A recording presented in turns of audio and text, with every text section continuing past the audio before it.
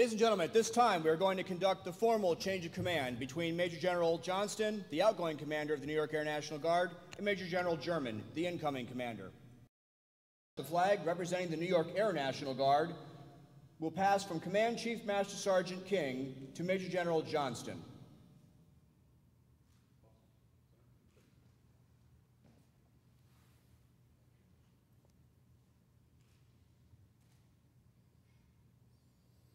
General Johnston will in turn pass it to General Murphy, signifying the relinquishing of the command. General Murphy will then pass the flag to General German, entrusting him with the responsibility of command.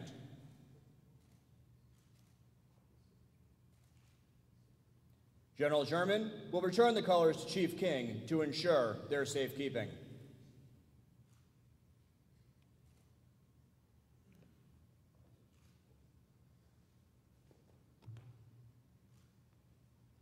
Ladies and gentlemen, at this time, may I present the 18th Commander of the New York Air National Guard, Major General Anthony P. German.